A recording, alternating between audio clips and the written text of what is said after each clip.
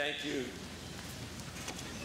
To present our first inductee, Steve Flink, with the honor of Hall of Fame membership, I introduce this woman who just so happened to win 150 singles titles, 7 French, 6 US Opens. She's a broadcaster. She's a lot more than just that. She's a dear friend of tennis all around the world. Please welcome Hall of Famer Chris Evert.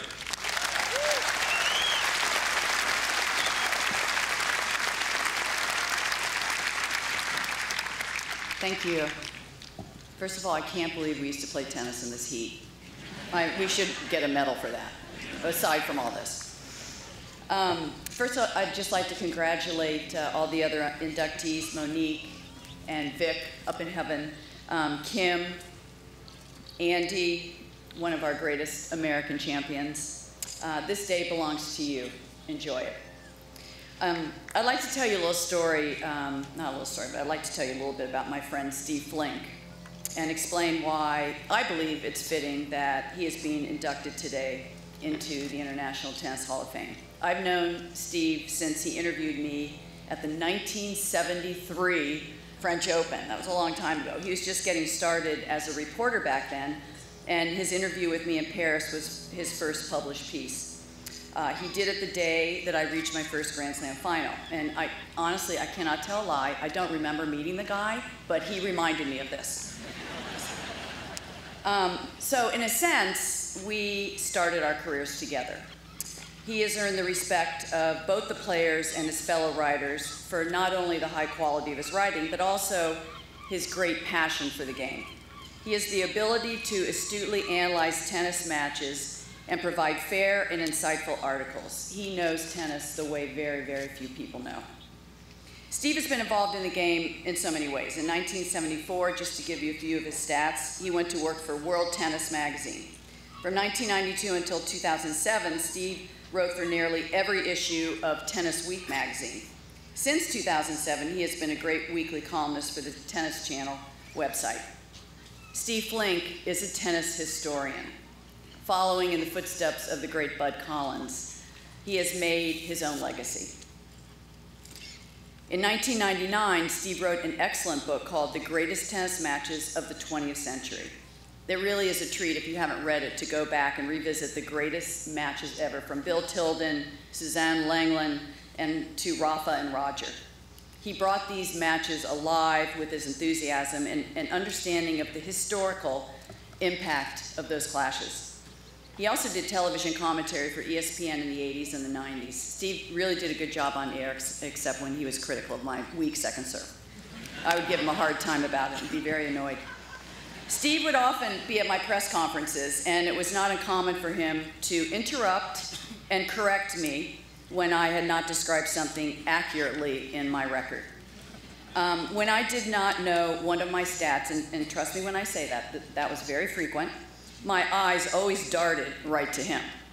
His instant recall of matches over a long period of time was much, much better than my own. I remember a press conference at Wimbledon when I was asked one question after another about my career. Steve must have jumped in at least a dozen times to stop me and set the record straight.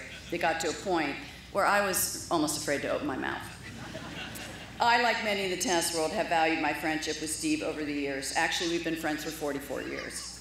Tennis was different back then. These days, with all the agents and the formality between players and reporters, it would be almost impossible for this kind of a journalist-player friendship to develop.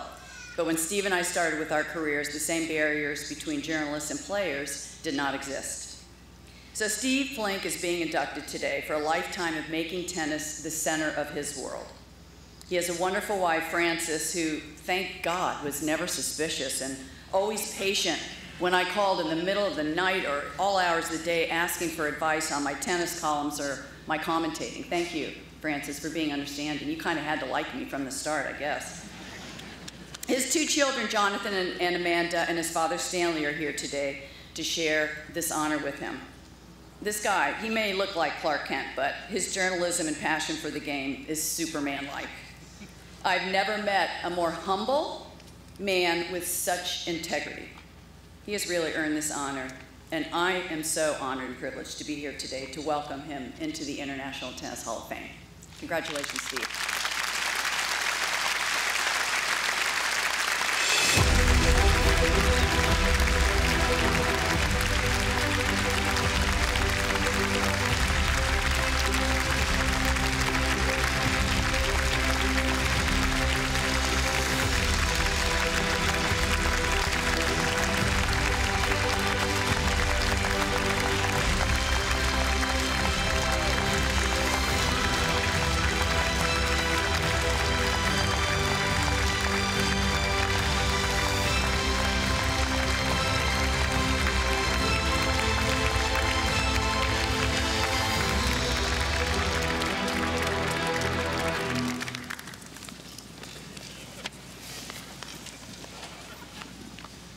Thank you very much, ladies and gentlemen. I'd like to let you know at the outset that I plan to follow what I think are the essential 3 B's of speech making. Be brief, be bright, be gone. Now, I must thank Chrissy for her eloquent remarks. You know, she was an exemplary champion, celebrated for her willpower, her unwavering concentration, impeccable ball control, but Chrissy's memory of what she accomplished was, as she just acknowledged, a little bit clouded. And I think it was incumbent upon me to interrupt on a regular basis to just set the record straight whenever she fielded questions about her career. Someone had to clarify those facts. It was up to me.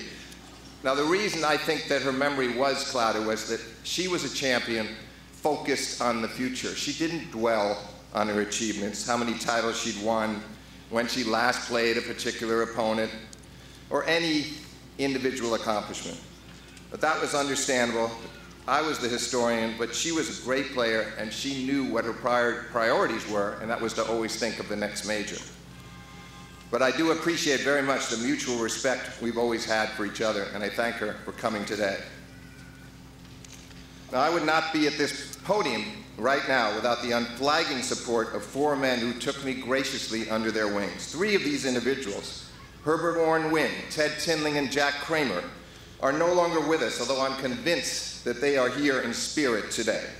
Wynn was this nation's preeminent golf writer, but we became close friends when he covered the US Open tennis every year, and he was my biggest booster. Tinling was ubiquitous, a renowned dress designer and later chief of protocol at the Grand Slam events. Down through the vast corridors of time, Ted was an unimpeachable tutor for me and for many others. I met Kramer in 1972 when I was working as a statistician at CBS, and he was a commentator. He, in my view, is the man of the 20th century because of his multifaceted and far-reaching roles in tennis. And Jack told me frequently, "Kid, I like your thinking a lot. I'll help you any way I can." And did he ever help? Much more than he ever knew. The same is true of my old friend Tony Trabert, the former Hall of Fame president, champion player, and Davis Cup captain, whom I've known for more than 40 years. Now I'd like to just salute a couple of my fiercely steadfast allies through the years, this country's most multifaceted sports writer, Scott Price of Sports Illustrated, and the distinguished Brad Faulkner, formerly of the Tennis Channel. They have often believed in me more than I believed in myself, and I can say that very sincerely. Just by hanging around Price over the last couple of decades at the majors, my stock rose in my trade significantly. Scott has been my modern-day Herbert Warren Wynn. These towering individuals did everything they could to enlarge my reputation. But I've had someone in my corner for all 65 years of my life who used his profound communicative skills to give me the best possible chance to succeed. My 93-year-old father, Stanley Flink, has been with me every single step of the way. Yes, give him a nice round of applause.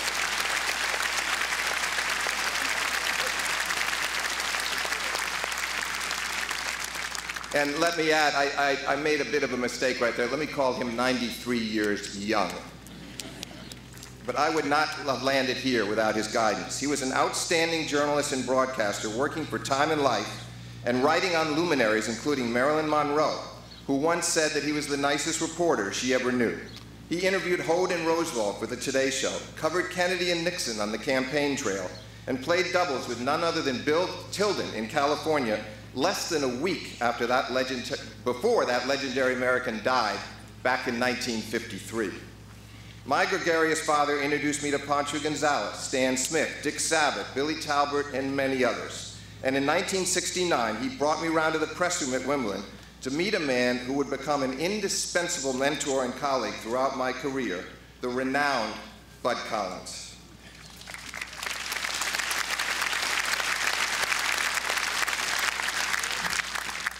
I very seldom get the chance to publicly praise my father for the vital role he played in enhancing my career, but I very happily do so right now.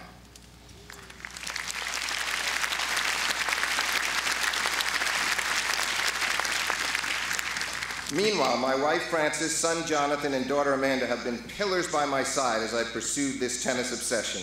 I married Frances in 1979, and she's been my Hall of Famer. Now a gifted artist, she's masterfully organized, arranging our family life immaculately. Jonathan has admirably gone into the EMT field. 10 years ago here in Newport, when Pete Sampras was inducted, I asked him to urge Jonathan to stop driving me bonkers by going for second serve aces. Sampras looked at my son sternly and said, "Give the other guy a chance to miss." Pete then nodded at me, thinking he'd succeeded. I asked my impish son later if he would change his audacious ways after listening to a champion he revered like no other. Jonathan said, "Not a chance." As for my daughter Amanda, now about to attend graduate school in France, she told me recently with characteristic sensitivity that she's envious I found a passion in tennis that has carried me with undiminished professional joy across more than 4 decades. Amanda would become exasperated as a kid when I would shout at the players and offer advice from my living room while watching sporting events on television. "Dad," she would say, "don't you understand? They can't hear you." What I do understand is the magnitude of this honor. Only 9 people have previously been inducted here, at least partially because they were writers. I learned immeasurably from many of them. John Barrett was a critical advisor. I joined forces alongside the erudite David Gray on daily sketches for the Wimbledon program and worked for the redoubtable Gladys Hellman at World Tennis and Gene Scott at Tennis Week, who both wrote penetrating editorials for years on end, imploring the game's movers and shakers to think out of the box. I've been one fortunate fellow, witnessing the evolution of this sport from the mid-60s all the way up to today, from Rod Laver to Rafa Nadal, from Billie Jean King to Serena Williams, from wood rackets to the current frames. Tennis is the ultimate test of character in sports that puts a premium not only on physical durability, but also mental toughness and emotional equilibrium. In essence, it is a contact sport. My old friend John Roberts, the stylish former tennis correspondent for The Independent in London, told me recently, "Steve, you have loved tennis longer than you can remember. You've expressed this passion through writing and broadcasting about the great and not so great at the major tournaments. Now here you are among the illustrious of the sport on an occasion that is one of the highlights of your life, receiving an honor which for you, in all humility, is like winning a Grand Slam championship." Roberts got to the heart of my feelings with that assessment. I'm a journalist first and foremost, but a part of me remains fundamentally and unabashedly a tennis fan. I stand here today immensely humbled, exhilarated, and gratified by this ineffable accolade. Thank you very, very much.